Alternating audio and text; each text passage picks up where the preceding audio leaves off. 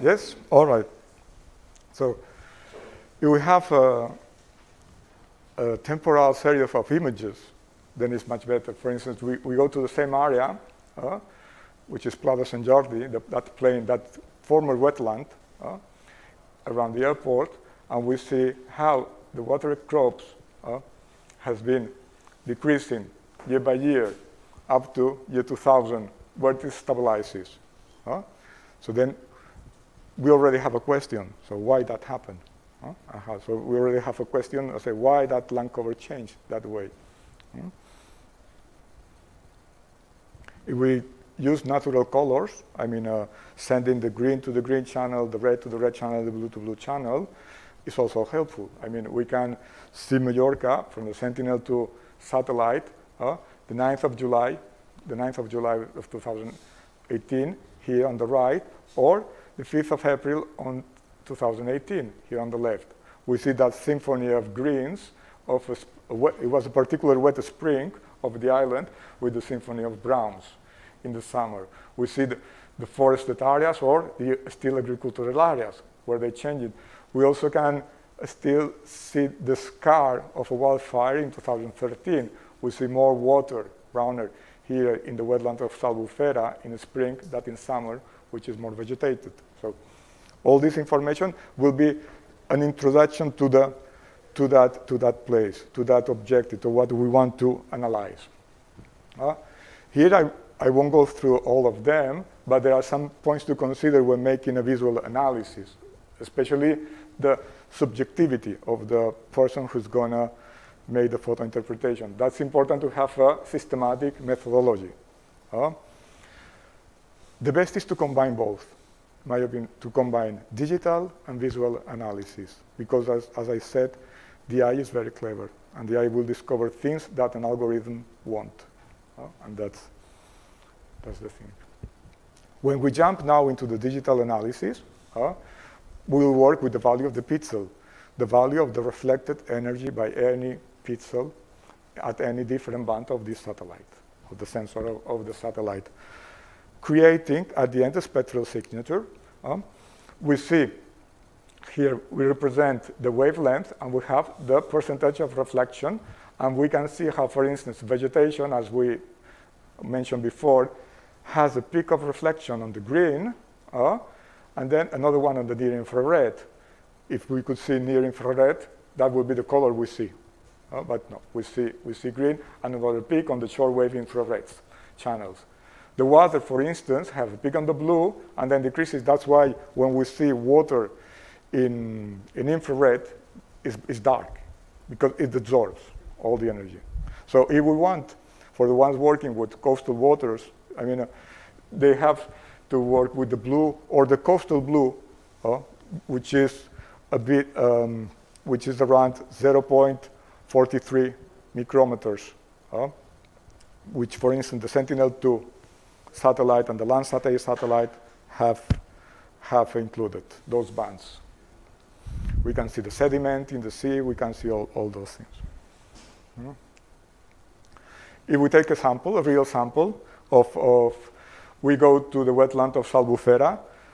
So we just take a few pixels of water, a few pixels of wet soil, a few pixels of dry soil, some of water crop and some from a pine trees, and then we analyze the value for each one of the bands.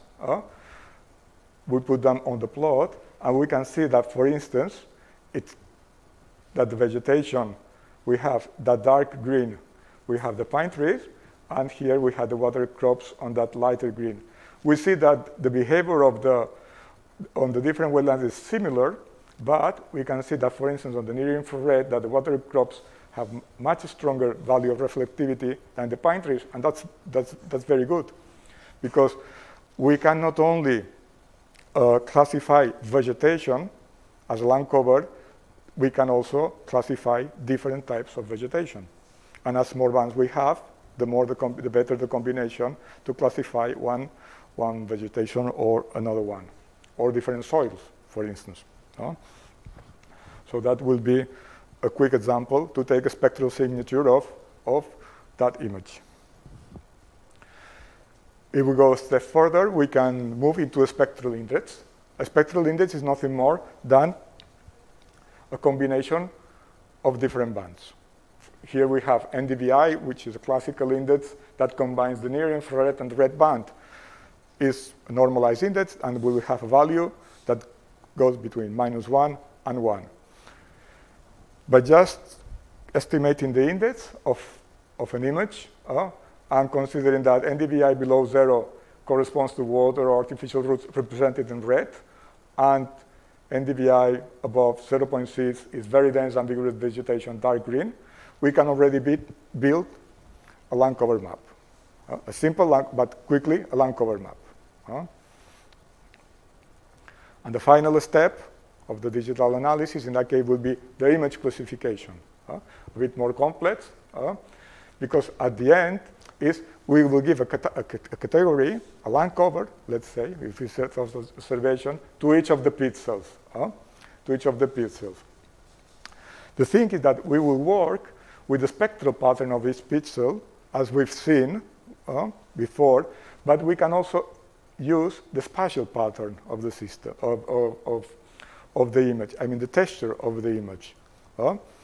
And we can see like the fractals. Then with a GLM matrix, we can work together. The thing is that up to now was not really used because the computationally is very computationally intensive.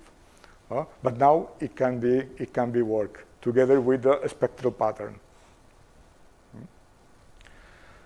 And how we classify? There are basically 3 ways of classifying an image: supervised, unsupervised, and hybrid. Supervised, it means that the specialist, the photo interpreter, so recognizes the different land covers, decides how many land covers, how to group the land cover, because you have water.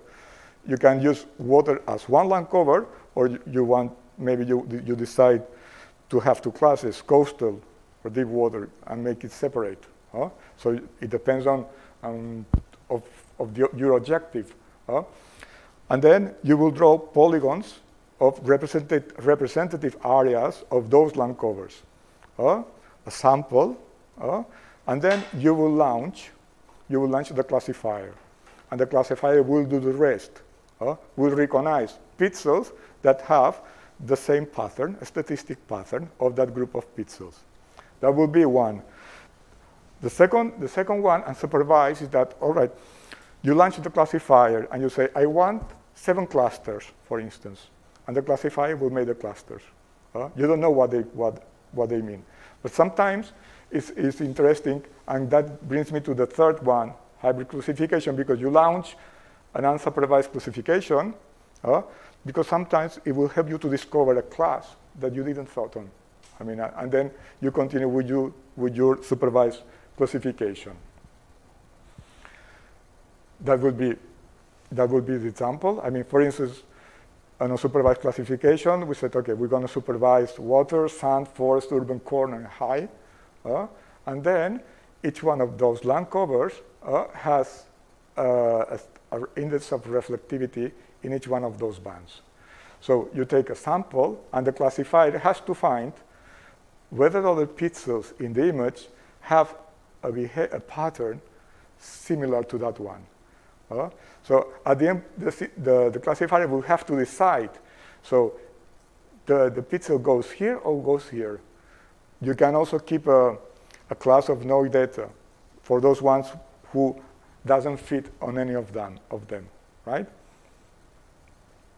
Let's make an example, for instance, that with the Posidonia. That's a satellite image. The satellite is the WorldView 2. It's a commercial satellite, but for instance, I had the image courtesy of a special European Special Agency because it has a pixel of 1.6 meters, which is quite good, and has 8 bands, multispectral. It's the one we use with Manuel, with Jose, and Javier on the Chilella project. So you recognize that's the beach of strength in Salines, right? And we're going to see we can classify 7 land covers, if I remember well, if I did. So we're going to concentrate on this area here. That's, of course, is a natural color RGB representation of the area. So we zoom in, and I said, okay, let's try. Now, there is a lot of light from the window, but I don't know. I think that will help. So I said, at least I want to classify 2 types of vegetation: sand, water, and 3 types of Posidonia. Dead Posidonia on the beach, outside, dead Posidonia but under the water, and also those areas here. What I did is just draw some polygons and then launch the classifier, and then came the map, which fits quite well. But then the thing is that, what does it mean? I mean, then you need someone to go there. I mean, we have the map, but that doesn't tell us whether the Posidonia is healthy or not. We classify the Posidonia, and we have a value per pixel for each one of the bands. But now we need to send someone deep in the sea and take samples of the Posidonia and say, that Posidonia is healthy, that is not healthy, to create a range of values, and then we could make a better map.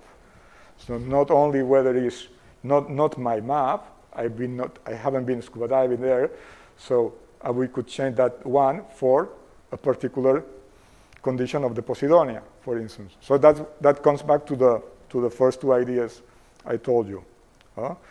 We have a value of reflectivity that allowed us to classify that land cover, but then to convert that into physical values, I say, how healthy is that plant?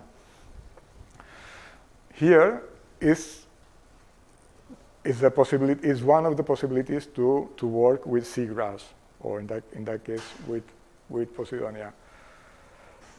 The European Special Agency has an archive of images of this satellite, which they bought, that you can apply for them, but they have to love your project somehow. I mean, you make a proposal, you explain them your project, and they will give access to their bank of data, to the archives of the worldwide to satellites. If not, you have to buy them. You have to buy them. Right?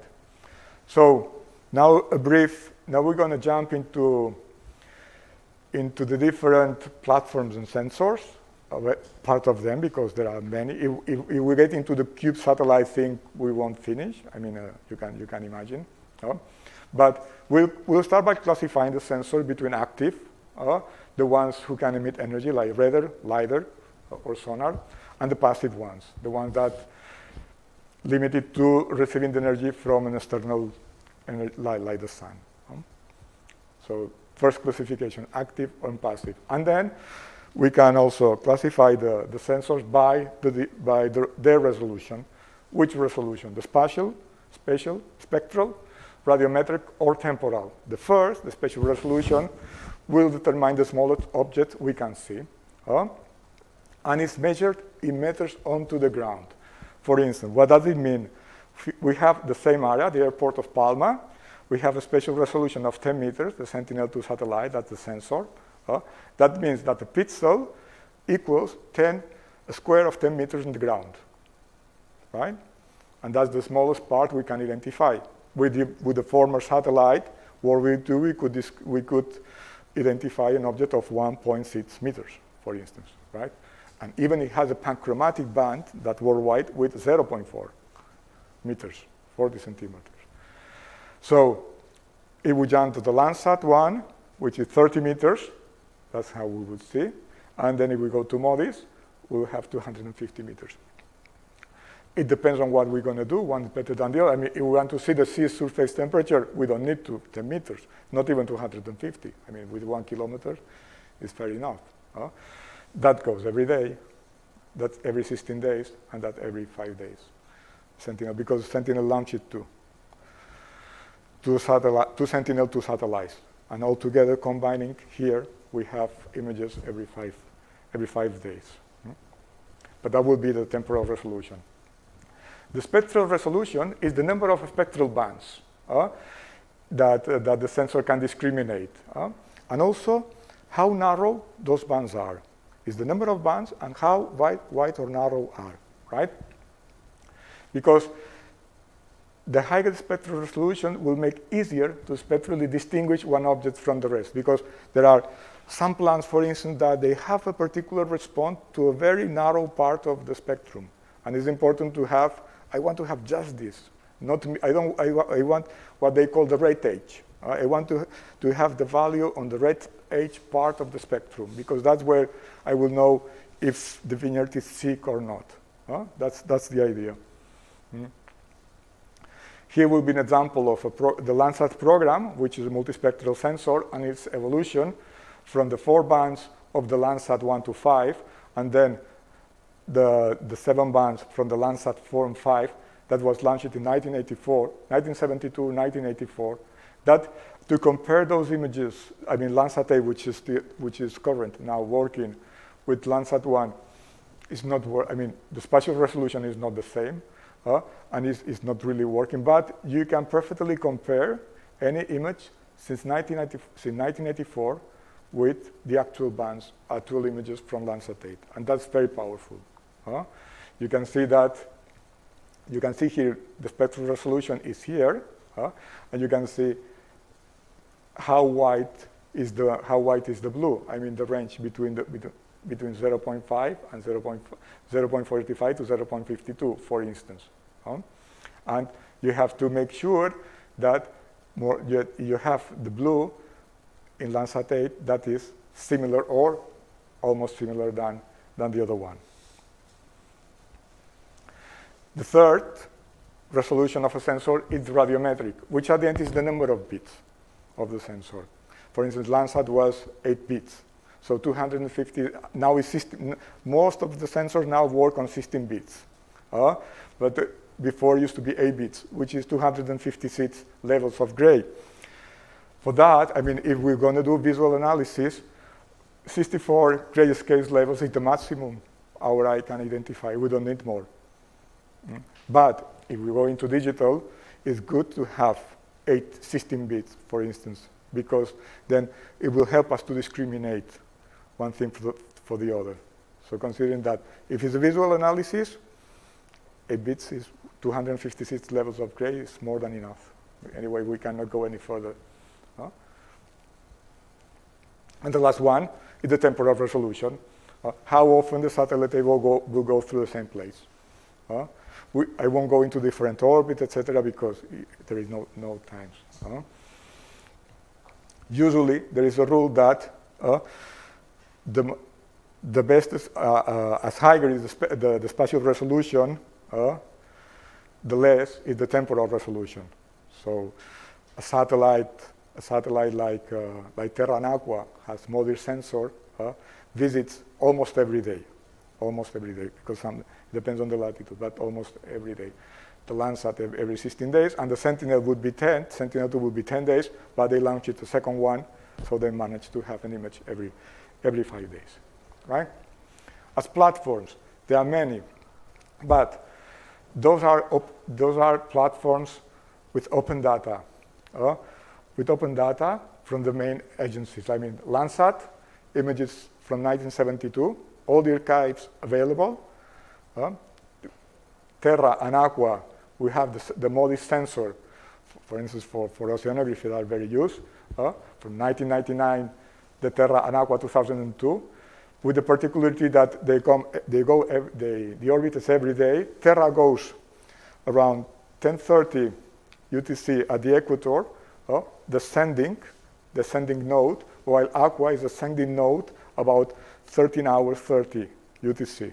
So to have 2 moments of the day. And at the same time, during the night, the sensors of long wave infrared, of thermal, they work. So you can have the temperature at night. So if you want to get images from the satellites, where to go? The United States Geological Service has the Earth Explorer website where there are all the archives of Landsat, MODIS, NOAA, digital elevations models from Aster. I mean, it's huge. It's very intuitive. You just have to log in, and it's very easy. And one important thing is that if you go to the server, you get a Landsat image a few hours after the image has been taken by the satellite. The same day. The same day. You don't need to have an antenna or anything. The same day. If we go to the European Space Agency, here is the address. This is the Sentinel. You put the Sentinel hub, where you have all the different Sentinels. The one which is a synthetic aperture radar, the Sentinel-2, the Sentinel-3, the Sentinel-5, which monitors the gases at the atmosphere, etc. That's also a server to go. And the third that I decided to put, because it's relatively new, is Google Earth Engine. Why? Because Google Earth, you don't know, you heard about Google Earth Engine, but Google Earth Engine, they manage, it's not Google Earth, it's Google Earth Engine. You log in with your Gmail account, and they manage to have all the data, because they have all the data sets from those agencies I showed you before, and other satellites in their servers, and you work differently. I mean, it doesn't have a script, so that means that you made a request on their servers. I mean, you call a collection of images, and you decide to clip them by a certain area, and maybe calculate a spectral index, and then you will get the result in seconds or minutes. In seconds or minutes. I will show you some examples. We go now to some examples that I prepared.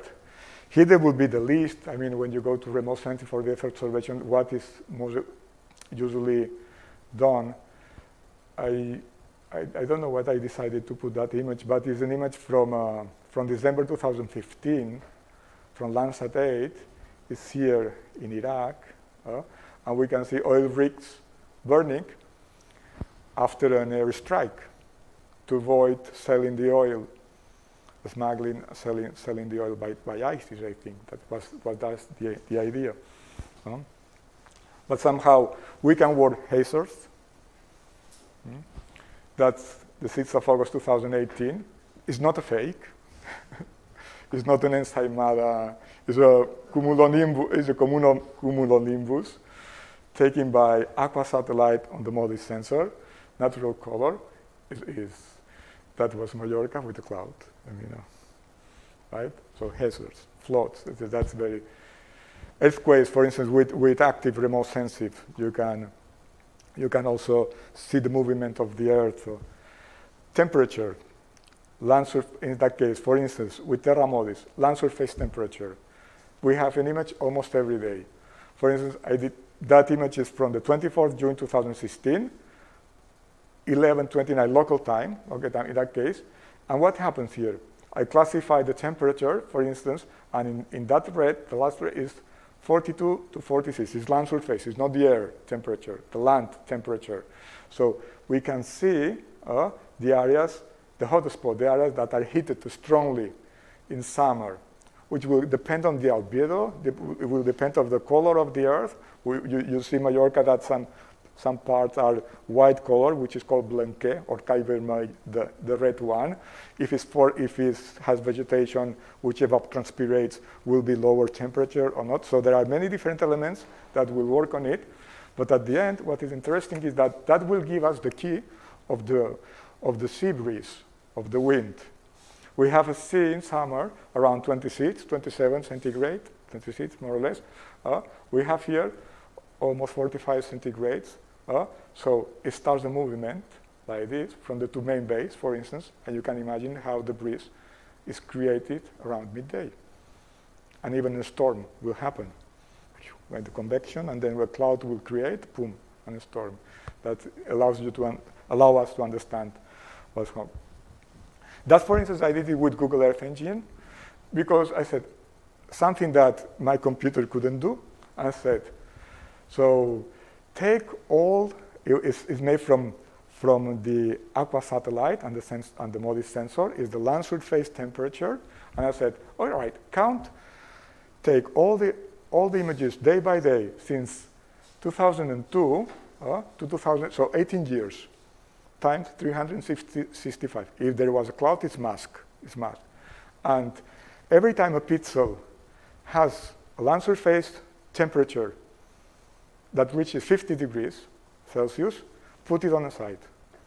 And then put them all together as well, and put it on the side as one. So maybe days that temperature has been reached. I said, all right, how many days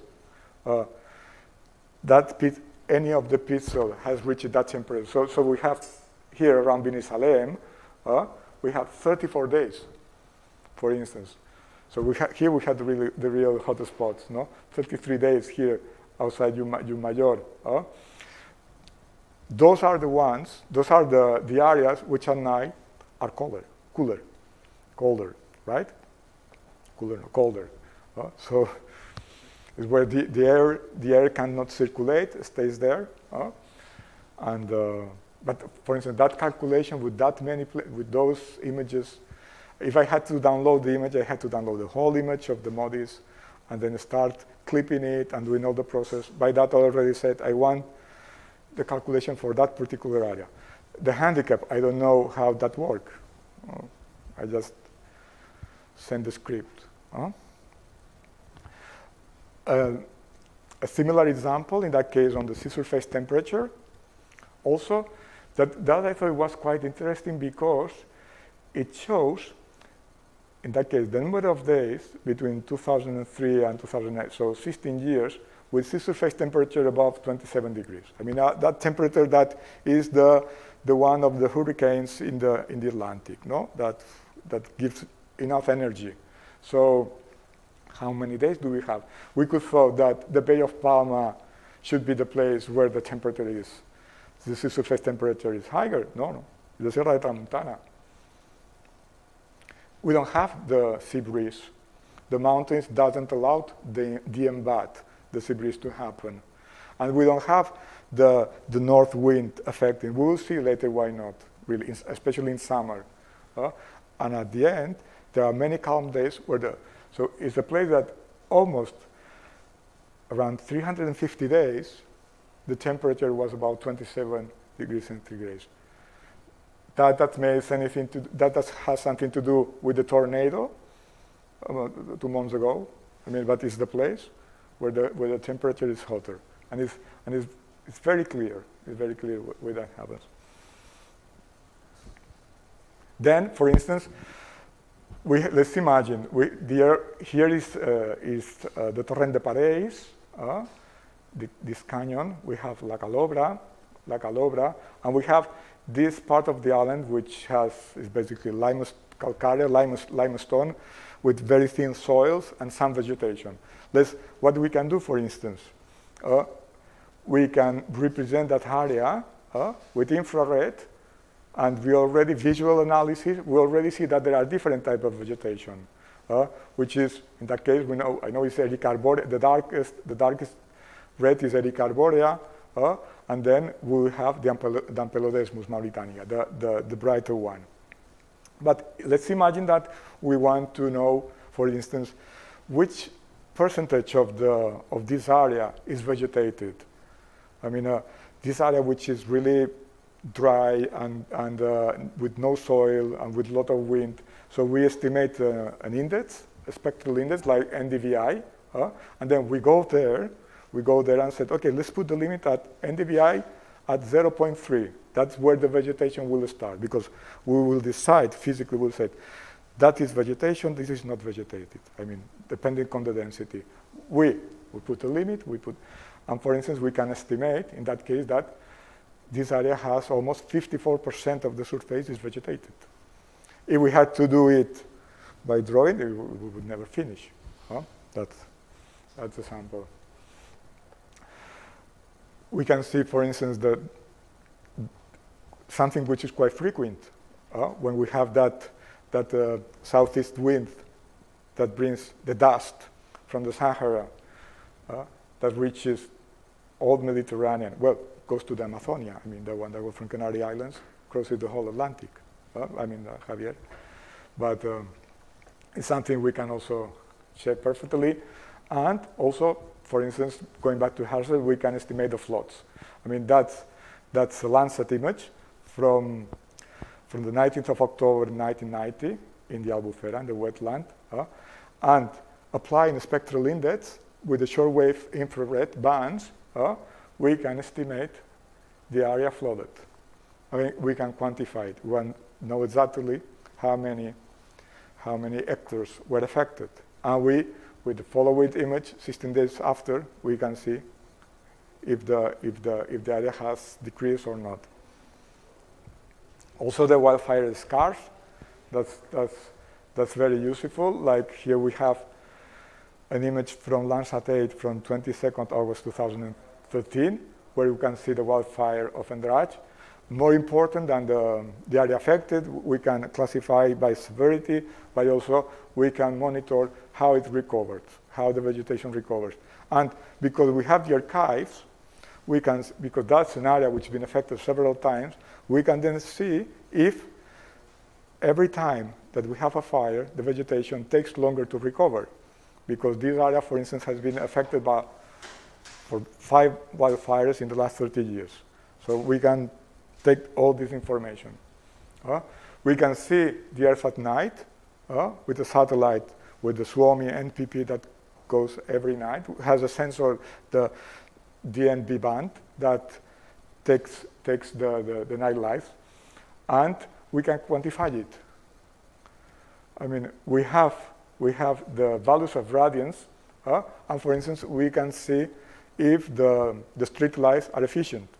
If the town hall had changed the lamps, which are more efficient, are not sending the light to the sky, so we can see the stars, the bird doesn't get lost, the bill is cheaper for us, anything. So we can quantify it.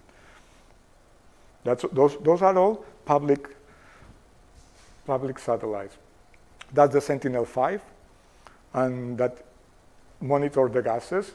And for instance, that's the nitrogen dioxide, and that was also made with Google Earth Engine, because that satellite have an image every day. As I said, okay, take the average between when it was available, which was 18 July 2018, is the first time it was available, up to June 2020, and make the average of every pixel of every day, because I want to see the patterns of the concentration of the nitrogen dioxide, because it depends on the wind, etc. But I said, if we put all together all those images, the average will give us something, and we can see, of course, the big cities, and we see the Parana plain below the Alps. I mean, where Milan is.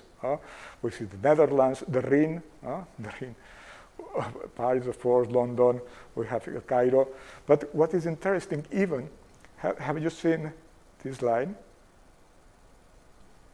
You can see the big ferries lines. I mean, the smoke of the chimneys of the ferries. I mean, if you take all those 700 images together and you take the average, it leaves the path.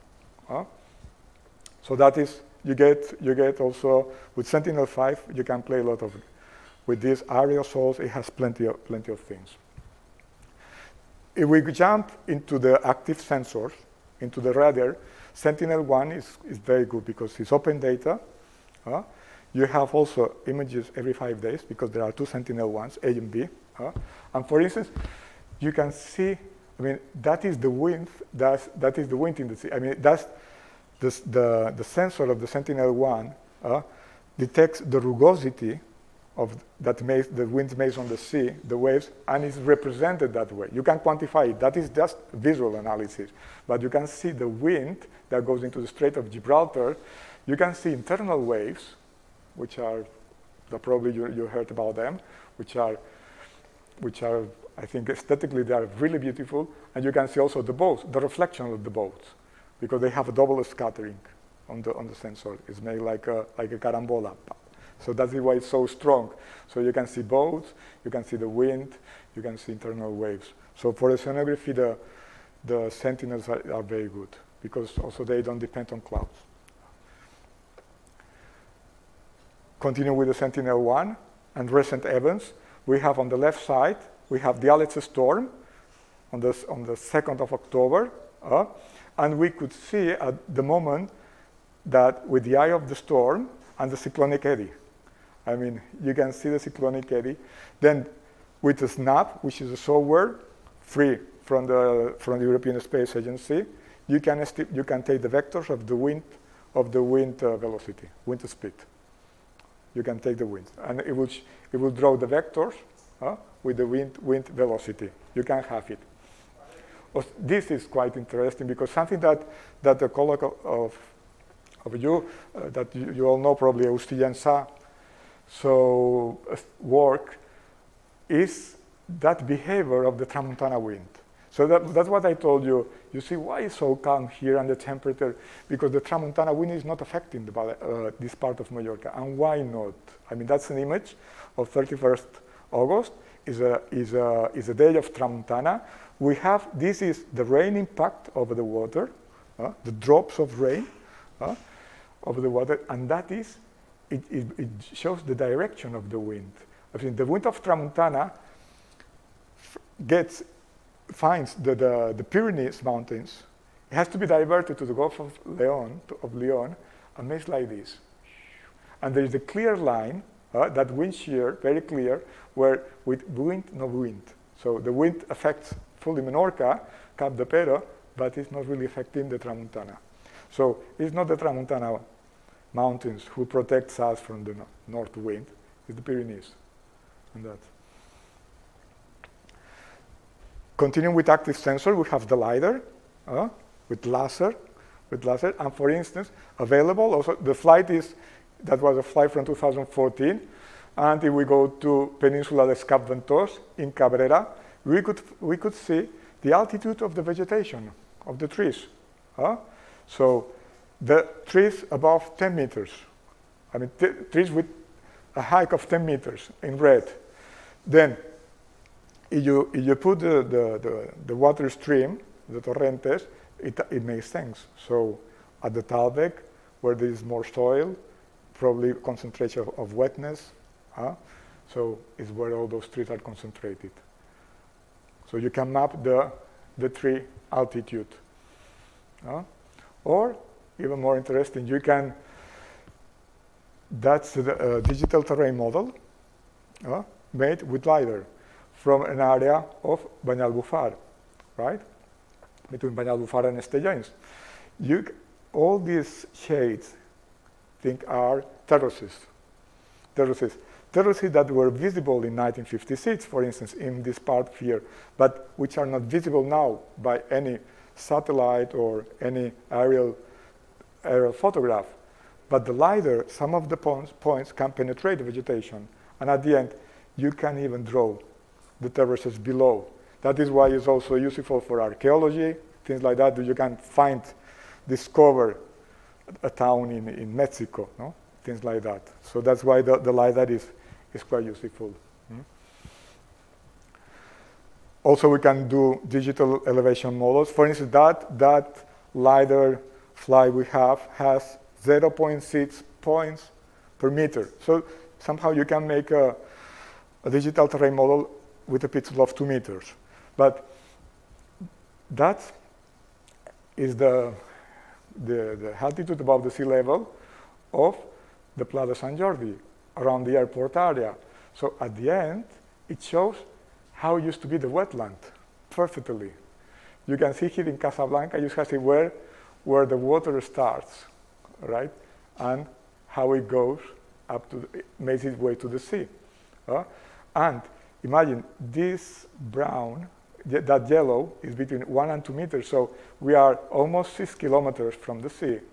And here in Casablanca, we have within 1 and 2 meters. Of course, we have the exact value of the pixel in centimeters. It's just a classification. But if we punch the pixel, we say it's going to be 1.65 or 165 centimeters. Also, for that coastal representation is quite useful. And as Manuel said, if you want ideas I don't know, good or bad or whatever, but there are about 80 different articles of basically most of them based in the Balearic Islands about things that can be done with satellites in this newspaper. You just you put Atalayandès de l'Espai in Arab Balears, you will find. And we're 2 more minutes, because as 2 considerations, I started with 2 ideas, but 2 considerations. I mean, when NASA sent the Landsat to the space, in 1975, they decided to see whether the satellite could somehow measure the depth of the ocean in shallow waters, right? They had a satellite above, but they sent Jacques Cousteau on the ground. They sent Jacques Cousteau. We all know Jacques Cousteau, suppose, no? With the Calypso and his team, the Strait of Florida, because at the same time the satellite was flying, he was down there also checking with the scuba divers, with everything. So that's what I mean by an holistic approach.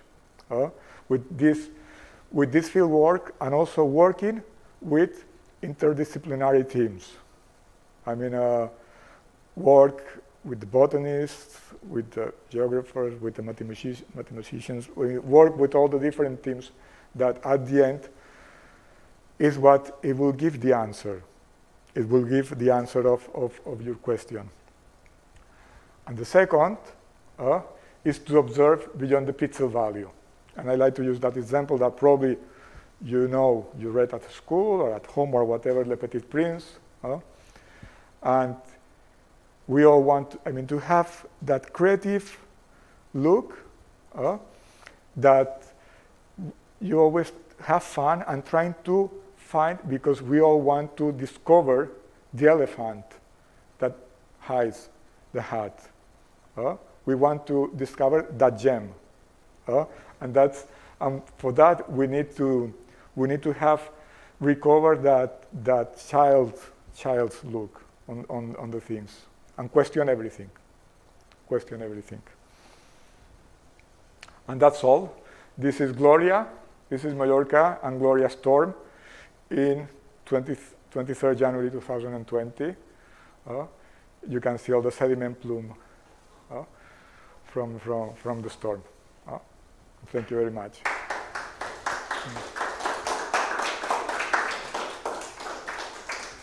Thank you very much, Joan. The Arab Balears page is linked to the announcement. It's Atalayandès. Don't worry. You put Atalayandès del Spy. You put it in Google and you find it. There's a link in the announcement. And one of the collaborations, just to give you some context, that Joan has right now with BBVA, Foundations, with your former colleague Daniel. You're doing some work on. Yes, in Cedregonera. Yes, yeah. So now I guess there will be more questions going slowly or yes. quickly. Posidonia? I start. Yeah. Very interesting. Thanks a lot. Thank you. So in the coastal blue, how many bands there are that can go deep into the water, 5, 10 meters or something like that? Well, I've seen. There are some papers on mapping seagrass that they get about 20, 25 meters. But also depends on the conditions of the sea. The sea has to be calm. If the atmosphere varies, the sea also varies. So the day that the satellite goes, it will be different. So 20, 25 meters, you could map. But one thing is to map the seagrass. The other thing is that to take information of how healthy the seagrass is. How many bands can you have in? I know that there is. Only one. You show 3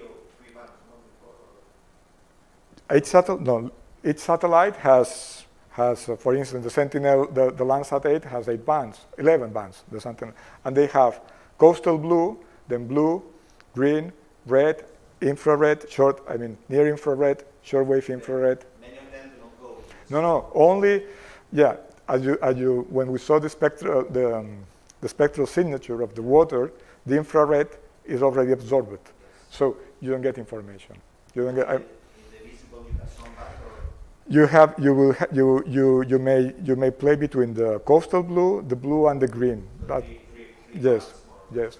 If you have an hyperspectral sensor with many bands, or you have a sensor on a drone, yes, you will get more information. Also, lately there are people who's using the green LiDAR to make the bathymetry to estimate the sea depth. And also they can measure up to 20-25 meters with a LiDAR on a drone or on an aircraft. Yeah, but then with that, so you have 3 channels that will give you 20 meters. Yes. Then we could do a figure because then you could you show your example. Yes. You can differentiate at least 2 types of Poseidon or 3 types depending on. That was done very quick, really. I mean, in 1 hour. I just start classifying this and that, and then I launch it. You could. For the time resolution, the colleagues may correct me, but since Poseidon goes so slowly, then that's not important. So just 1 good image every year would be. Yes, yes. I mean, that would be perfect, for instance, to have a map of the Poseidon and the Balearic Islands to solve the problem, so where you can anchor or not the boat. I mean, it would be so easy to get just a World View 2 image with that pixel resolution and just make the map without getting into whether the Poseidon is healthy or not, just to have the map. With the 1 meter resolution? 1.6. Because I've seen work made with Sentinel-2, which is all right with 10 meters, but if it was me, I would say it's not that expensive to buy a few images just to cover the whole coastal part of the Balearic Islands and make a proper map. It's buying the images once a year. That's it, yeah, yes. How many years are? Well, it goes back to 2009. Yes, that World View 2 satellite. So you could monitor how it's been going since then. Yes. Can you give us, Joan, some idea of the price of Yeah, it goes. these images and how The price established? The price established by square kilometers. Now I can remember, sorry, Manuel. But at the end, you don't have to buy an image, which is good.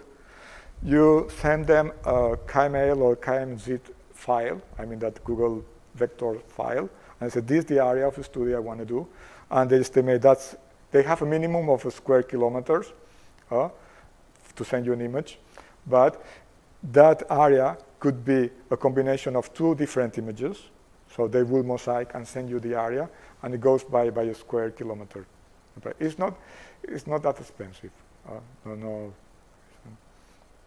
maybe 800 euros an image or something like that. It's not. But I should check. No, I didn't prepare that price. It was I went into the open data. Because in the open data there are not much cost of. No, but in the open, well, both Sentinel has. But Sentinel has with a pixel of 10 meters. Landsat has, Landsat 8 since 2013, Sentinel-2 since 2015, but Landsat has 30 meters, right? So that's the, but as I think I mentioned before, if you write to the European Space Agency, they buy images from World View 2, which is something we are working now with Manuela, Javier, and Jose, to get more images to monitor the Chilea fastidiosa. I mean, and yet they said, we have archives, we buy images, so make us a proposal, show us your project, and if you convince us, we'll give you the images. We are in that process now, so we will see. So it's a project in which instead of giving you money, give you images. So you shouldn't have to pay for that. I mean, well, it's not. I mean, it's not a lot of paperwork. I mean, it's not very easy, but it's not a huge amount of paperwork. I mean, at the end, at least we went through all this, and it's relatively easy. But then, who did the decision? We don't know. I mean, but again, I would say for mapping, seagrass, yes, but from getting information of how healthy is the seagrass, I haven't seen anything yet. Yes, yes. For mapping, I don't know why it hasn't been done yet, because that I published into the newspaper, for instance. And I said to the managers of the park of Strength, I said, that's relatively easy. You could have the map.